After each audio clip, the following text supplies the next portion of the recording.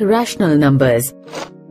In this module, you will learn about rational numbers and equivalent rational numbers. We know that any number that can be written in the form p upon q, where p is any integer and q is not equal to 0, is called a rational number.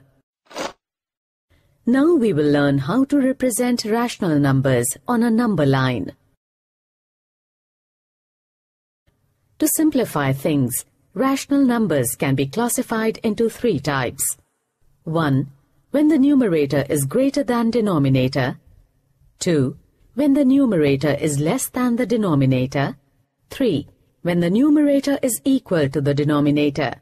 Always remember, when we compare we see only the numeric value. And when the numerator is equal to denominator, the numeric value of rational number is 1. When numerator is less than the denominator, let's represent 1 upon 3 and minus 1 upon 3 on a number line. First, we plot 1 upon 3. In 1 upon 3, the numerator is less than the denominator, and when the numerator is less than the denominator, the rational number lies between 0 and 1. So we draw a number line as shown here.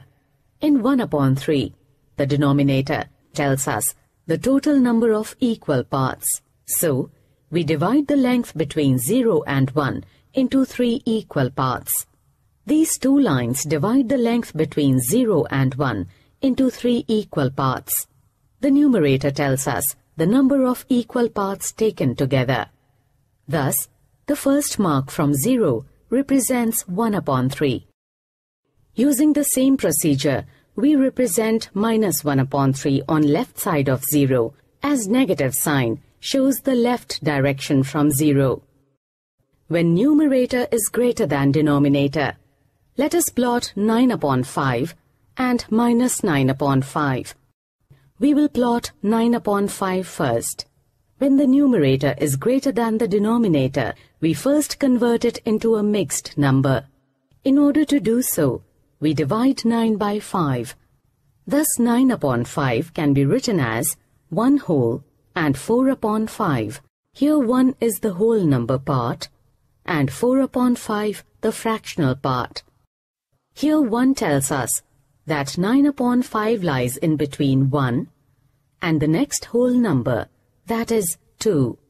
In the fractional part, 5 tells us the total number of equal parts.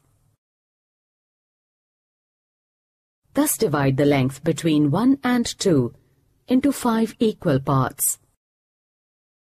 The fourth mark on the right of 1 represents 9 upon 5. Similarly, minus 9 upon 5 will be represented on the left side of 0. Now consider another rational number, minus 1 upon 3. To represent minus 1 upon 3, we have divided the length between 0 and minus 1 into 3 equal parts. Here, the red mark represents minus 1 upon 3. If we further divide each of these 3 lengths into 2 equal parts, then the red mark represents minus 2 upon 6. If we further divide each small division into 3 equal parts, then the length between 0 and minus 1 is divided into 18 equal parts, and the red mark is 6th on the left of 0.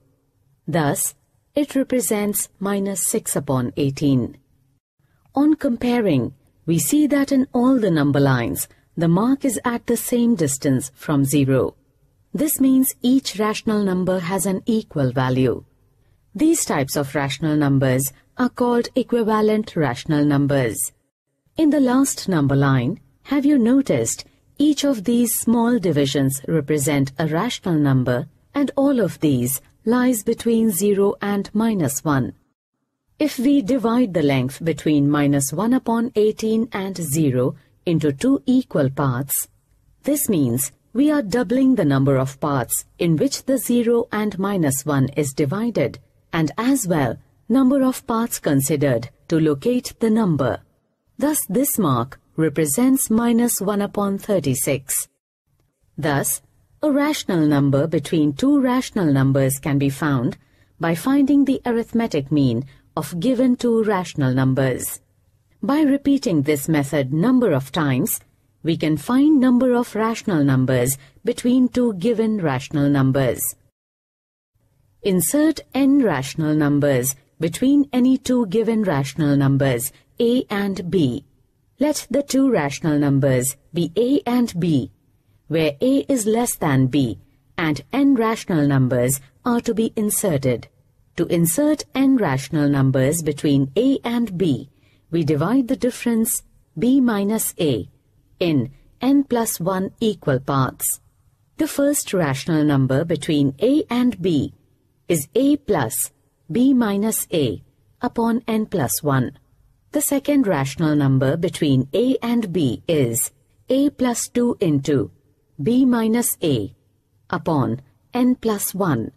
Similarly, we can find the nth rational number between a and b is a plus n into b minus a upon n plus 1. Let's take an example. Let's recap rational numbers. Any number that can be written in the form p upon q, where p is any integer and q is not equal to 0, is called a rational number.